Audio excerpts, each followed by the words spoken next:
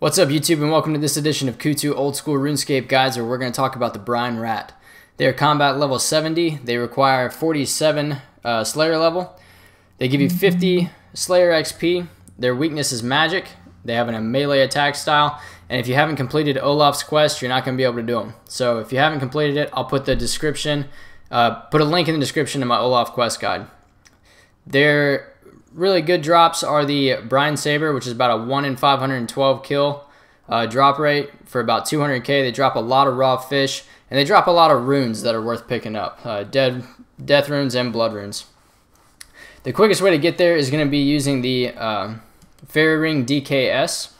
If you've unlocked the Fairy Rings, you can also use a player-owned house. Up in the top right corner, you can see the entrance. If you did Olaf's quest, you're familiar with it. Or you can just teleport to Camelot and walk all the way up if you want to. So if you're familiar with Olaf's quest, you remember digging underneath this tree, and you fall into this cave, and you're going to find Brine Rats located just to the north. You're going to want to bring a good melee setup, best melee setup that you have.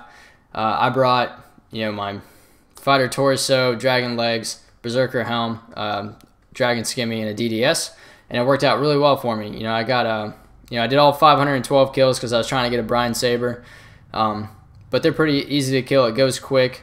I wanted kind of a different break from the normal combat grind, and so I kind of went and did these. There's absolutely no competition out here.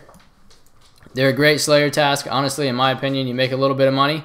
I highly recommend bringing Bones to Peaches because you can kind of do this whole thing in one trip. If you want to go try and get the Brine Saber, or if you're doing them for a Slayer task, Bones to Peaches allow you to do the whole thing all in one trip. Now, they do drop unnoted swordfish, which you can cook outside by Olaf in that infinite fire that's out there. Now, this is my 512th kill right here. I've been on a quest to try and get the Brine Saber, like I said, and I didn't get it. Didn't get the Brine Saber. 512 kills. It took me probably about two and a half hours, maybe 3 hours. And you can see here, my enchanted gem kept the log for me. 512 kills. I ended up walking away with about 330k worth of loot. Had I gotten the Brine Saber, that would have bumped me up past 500k in about 2.5 hours, 3 hours, which wouldn't have been bad. But I'm happy with 330k. Like I said, I wanted a kind of a break from the normal combat grind, and this was just kind of a fun Slayer task to go do. I had zero competition out here, zero competition. So I highly recommend Brine Rats if you just kind of need a break, or if you want to go do something different that really nobody else is doing. If you like these guides, if you want to see more of them, please like, comment, subscribe, and I'll see you guys in the next Coutu Old School RuneScape guide.